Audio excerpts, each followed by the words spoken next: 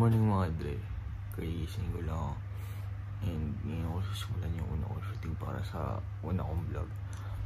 Sa una namin vlog. And I really don't know kung saan kami pupunta ngayon, pero mantitweet daw si mama. At this moment that he knew, he fucked up. Kasi nagluto siya ng umagaan, tsaka nag-laundry siya. Kaya ako na lang natira sa kama. So, kita-kits mo. Yara yo. Yamete ne. Pero tsaka dito siya kaya nagigame siya sa kusina kasi maaga siyang gumising. Ayaw po niya ipakita yung mukha niya kasi di pa siya nakakapag-ayos. Pero magre-ready na rin siya kasi alam niya naman kung ano yung oras siya. Talaga yung mahigpit sa mga ganun. Magre-ready na tayo. First in the morning, we should brush our teeth. Tapos, i-shower na ako. Tapos, just change our outfit. Tapos, hintay na natin sila mami. Kasi mas magandang ikaw yung naghihintay kaysa ikaw yung iniintay. Few inches later. Ayun, tapos na tayo maligo. Papalating na sila. Mag-ayos na lang ako ng buhok. Wait lang.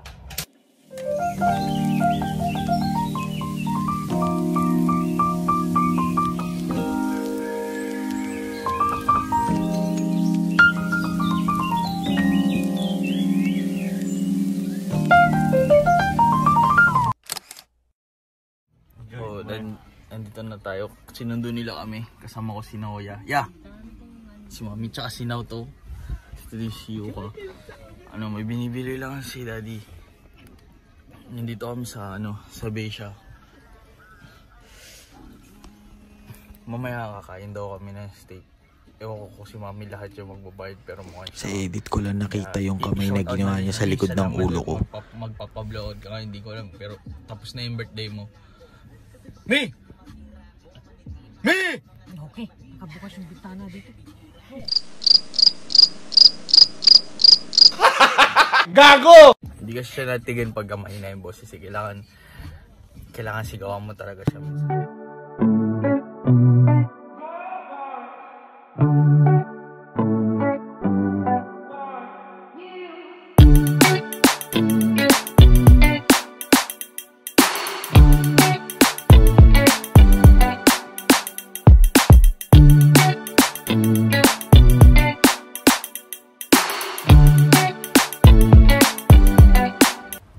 So, nandito na kami sa mall. Ito si Mami. Lagi siyang parang may sanggol sa unahan. Kasi baka manakaw yung wallet niya, may lamang kasi mga milyonis yun eh.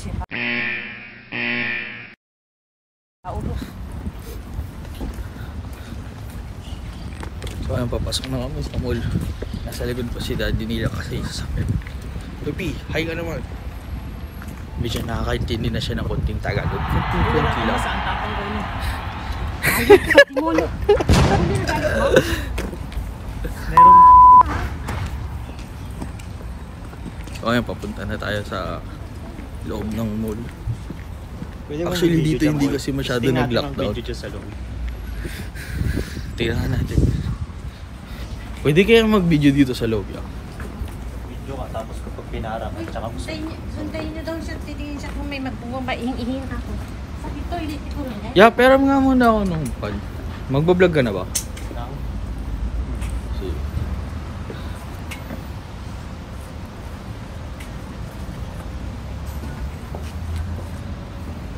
Ayan na naman siya. Top.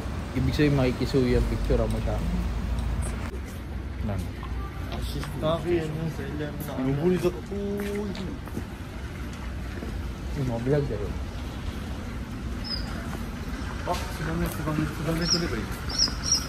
Kaya dito sa mall, libre. Welcome lahat dito, pati ibon. Andito yung bahay nila.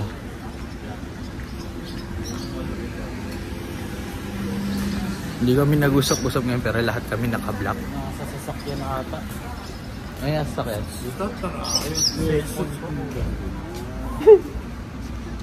To sang. No ya, ketai kag wasureta dette kuruma. Kagi hoshi dette.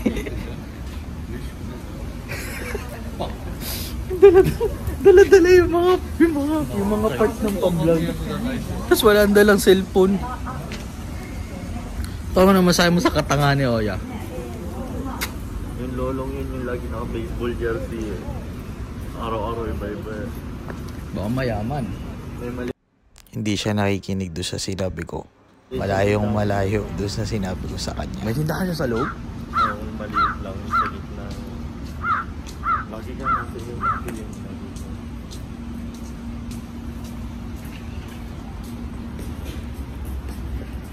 It's time to action. Ito, nakita mo yung babae.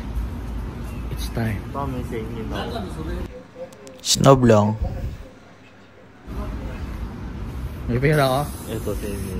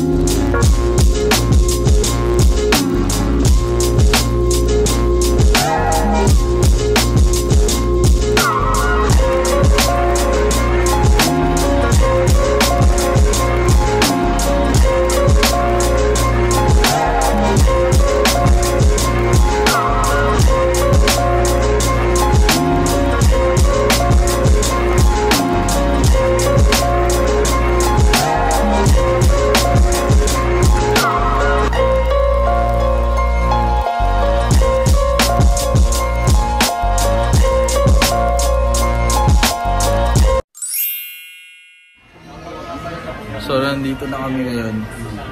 Pumunta kami sa Aeon. Nagsara yung kakainan namin ng steak. Pero meron mga nagsulat dito. Oo. Parang farewell nila. Talagang meron silang mga nilagay dito. Arigato. Thank you sila kasi naging part ng mall na to yung naka-industry. Kasi yun talaga yung pinakamasarap na steak. Tapos na, pinapahinga niya na yung sarili niya para sa kanyang vlog.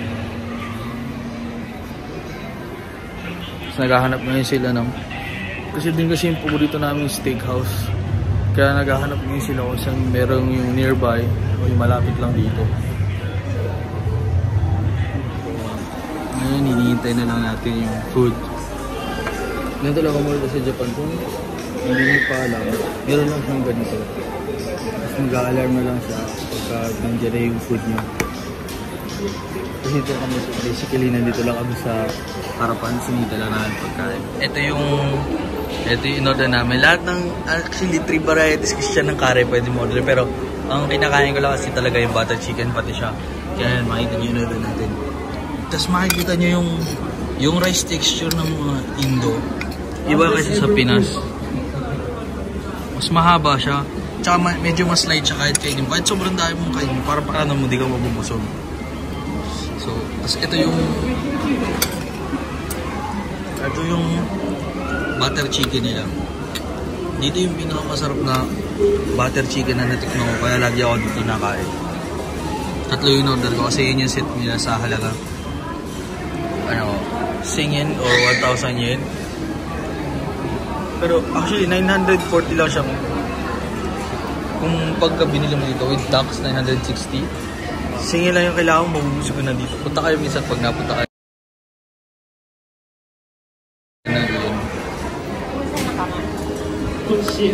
Kain na tayo. Nakain daw yung gate dito. Pabilisan mo na lang ah. Bilisan mo na lang ito pag-ibig. Oo, basta yung gusto mo.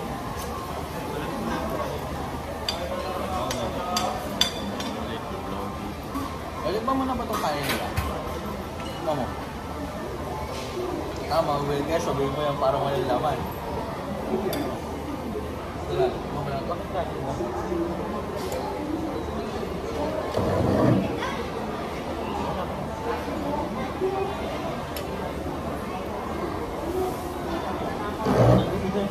Lumi, parang hindi ka tataba.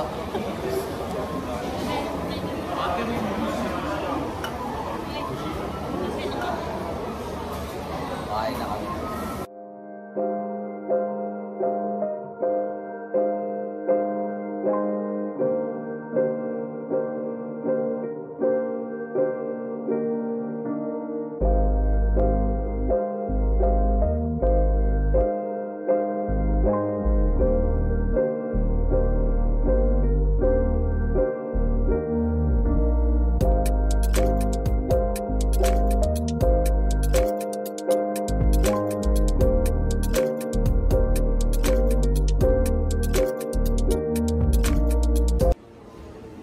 Tapos na kami ngayong kumain.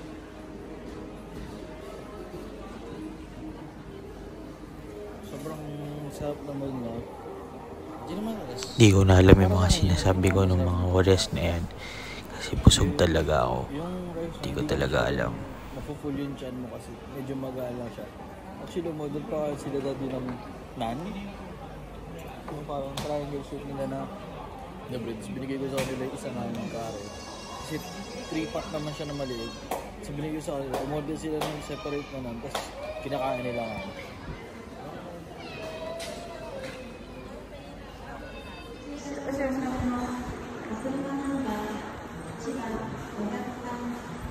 Turo. Ima? So ngayon makikita natin. Ganito na kunin ngayon yung temperature sa Japan. So ngayon ganito na kunin yung temperature sa Japan dahil sa coronavirus. Makikita nyo meron lang smartphone dito para makita nyo yung 35.9 lang siya. Ibig sabihin nun, pwede kang pumasok sa Pinamarabas sila nagpunta. Kasi meron kasing sale dito. Sobrang mura. Bumili nga rin ako.